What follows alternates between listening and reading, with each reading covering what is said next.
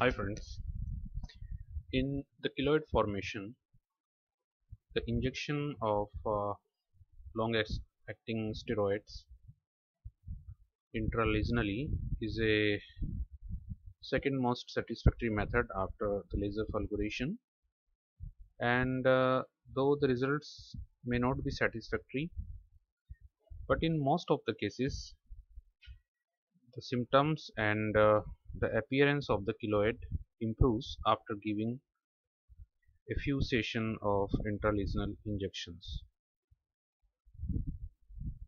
As you can see that the triamcinolone injection is injected directly in the lesion itself. One should try not to inject in the surrounding skin, otherwise hypopigmentation may occur sometime.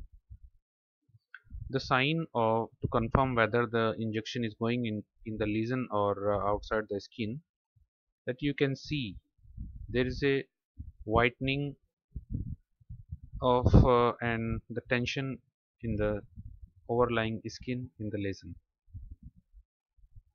Each and every area of the keloid should be injected.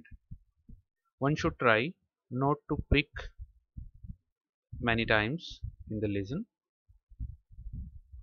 and after the injection the wound is dressed. Thank you very much.